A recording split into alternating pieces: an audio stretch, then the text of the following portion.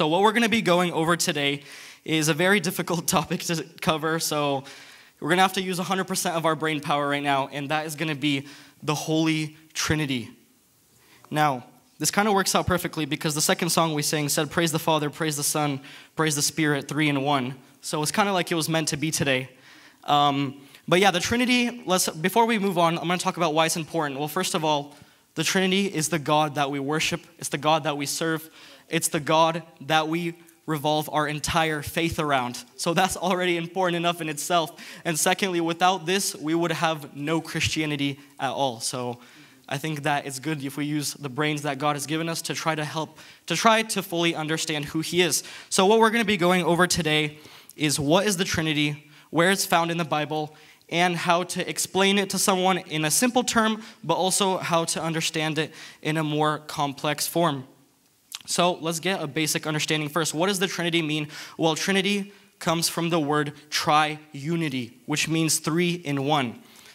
If you search up the definition of Trinity online, the Christian definition it will give you is the unity of the Father, Son, and Holy Spirit as 3 persons in one Godhead. So far, I don't think I've said anything new. I think everyone here has this basic understanding of the Trinity as 3 in 1, Father, Son, Holy Spirit in 1. But if you think deeper about this topic, you'll feel like you get a little bit confused. How can 3 be 1? 3 is greater than 1.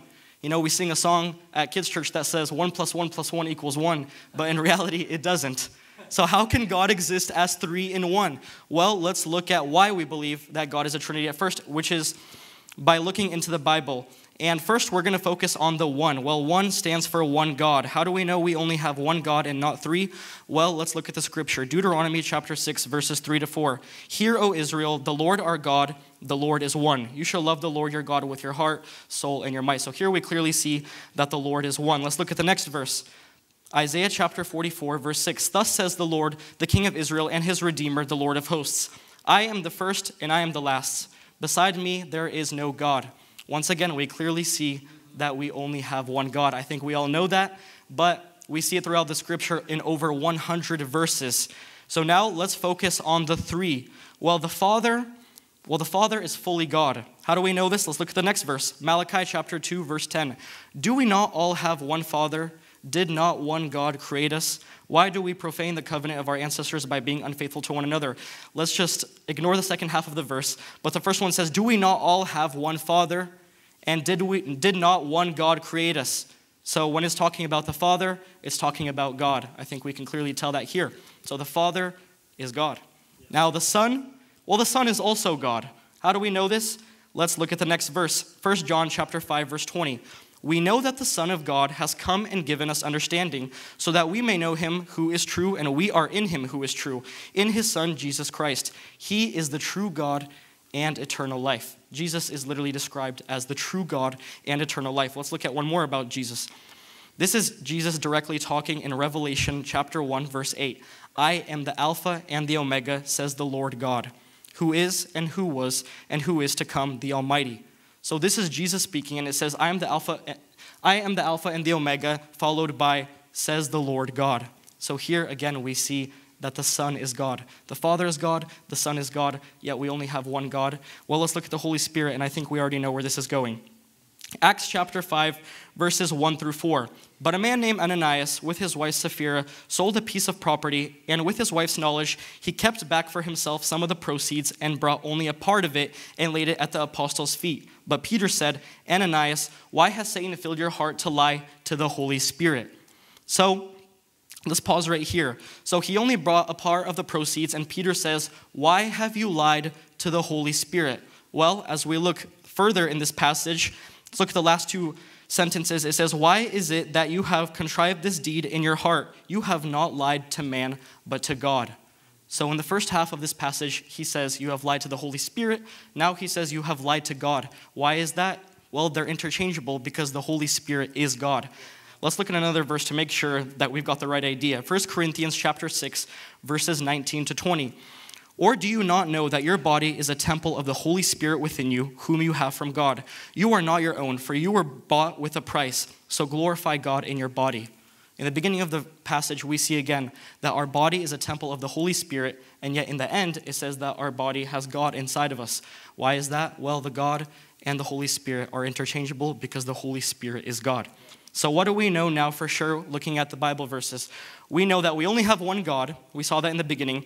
But we also know that the Father is God, the Son is God, and the Holy Spirit is God. So we have one God, and yet we have three people claiming to be God.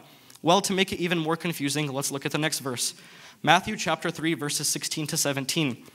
And when Jesus was baptized, immediately he went up from the water, and behold, the heavens were opened to him, and he saw the Spirit of God descending like a dove and coming to rest on him. And behold, a voice from heaven said, "This is my beloved Son, with whom I am well pleased." So the Son is being baptized, the Holy Spirit is coming down from the sky, and the Father is speaking from heaven. So God is getting baptized, God is coming down from heaven, and God is speaking from heaven.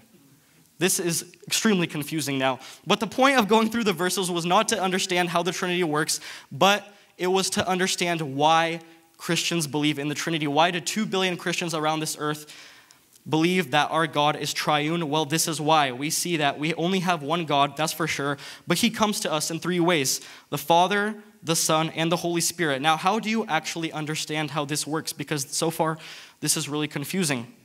Well, I'm going to use an example of a three-leaf clover.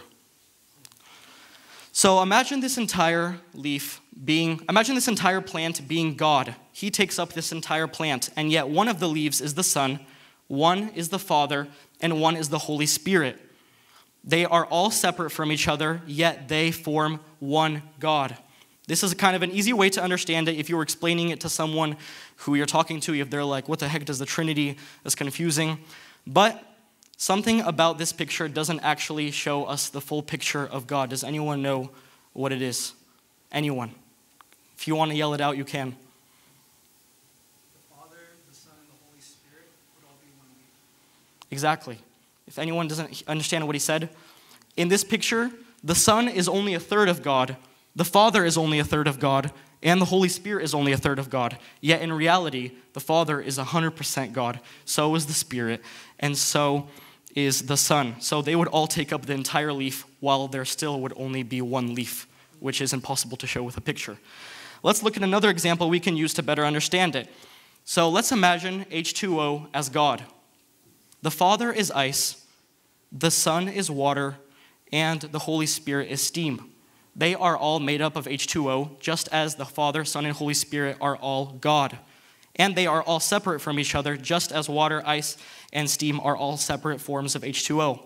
This is an even better way to understand the Trinity. It's even more clear than the last example.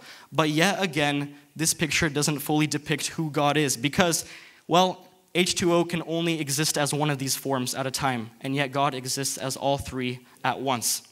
So how can we fully understand who God is, who this triune God is, this complicated being who is just impossible to understand? Well, we can't do it with a picture because a picture can't fully show it, but we can explain who he is with our words. But first, we need to look at the definition of three words: being, person, and nature. What is a being? A being is the state or fact of existing, or something that exists. I am a being because I exist. This microphone is a being because it exists. A person is the combination of characteristics or qualities that form an individual's character. So I have my own set of characteristics that form my character. Dennis has his own set. Artyom has his own set. We all have our own set of characteristics that form our character. And the last word is nature. Nature is the thing that makes the thing what it is. That is really confusing description, but for example, I have a human nature. I have everything that I need to be a human, just as all the rest of us do here. So how can we use these three words to explain who God is? Well, first, let's use an example of a rock. Now, a rock is one being because it exists. That's it. It's one rock, it exists as one, and it's one being.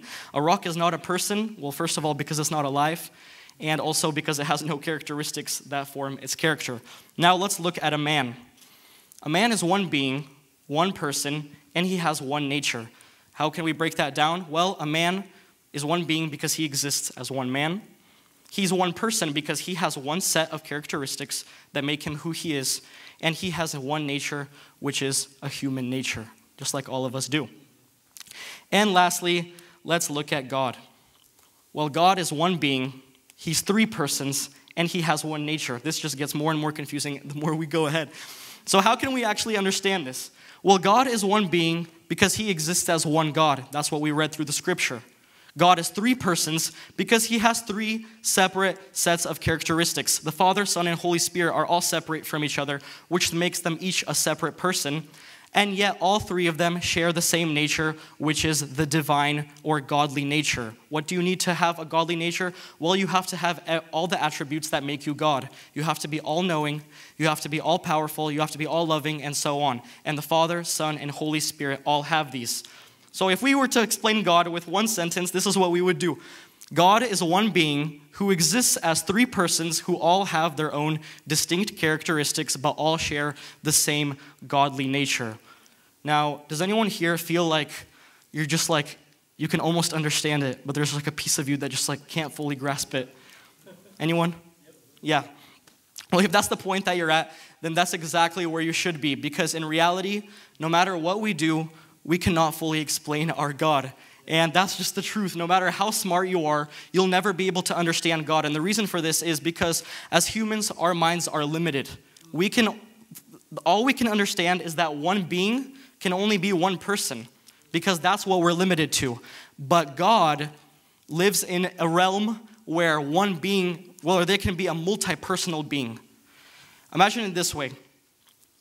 I think all of us have played Mario on the DS before, right? And you're like running around with this 2D character. Well, when you're in a 2D world, you can't even grasp the fact that there's a three-dimensional world out there. And right now, we're living in that three-dimensional world, but we can't grasp the fact that there's a fourth dimension. But that doesn't mean it doesn't exist. It just means that we can't humanly comprehend it. It's the same with God. As humans, we can only understand that each being is one person, but God, who is above our level of understanding, is a God who is multi-personal, the Father, the Son, and the Holy Spirit. Now, I guess the purpose of today was not to fully understand who God is, because I don't have the formula, just as nobody else does, but it was to show why we called God the Trinity. You see Trinity everywhere, the Holy Trinity, the Trinity Church, the Trinity universities are named after the Trinity, and now you know why this term came in place, because it's found in the Bible, and now we know why God is called the Trinity, because it's the Father, the Son, and the Holy Spirit who are all separate, but yet all God. Thank you.